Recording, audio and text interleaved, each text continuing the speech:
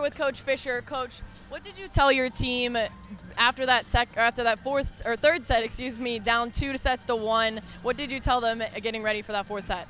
I don't know if it's anything I said, but you know, for us, it's just getting back to playing how we do in practice, and I thought we'd gotten away from that.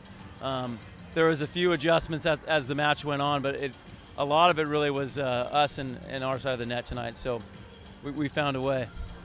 Now you guys were up in that fifth set, I believe 12-9, and then they got a couple of points, brought it all the way back to 12-11. You called 2 quick timeouts. What did you tell your team during those timeouts to get them to propel them to the victory? Yeah, at that point I tried to stay pretty positive.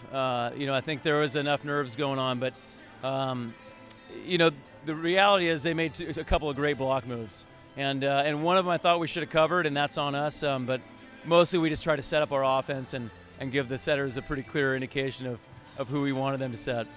Now, the Van Gunst twins were everything that we expected, 15 kills apiece.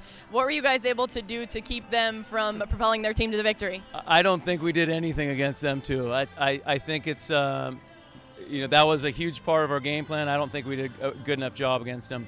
And it's going to be scary to play them again another year. So I think they had a great night.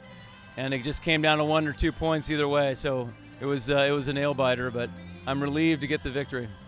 And now you guys are 8-0 at home. What are you looking forward to in ACC play moving forward? Well, we got Clemson on Sunday, so that's on our minds mostly, and then we'll move forward after that. So. All right, thank you, Coach, and good luck.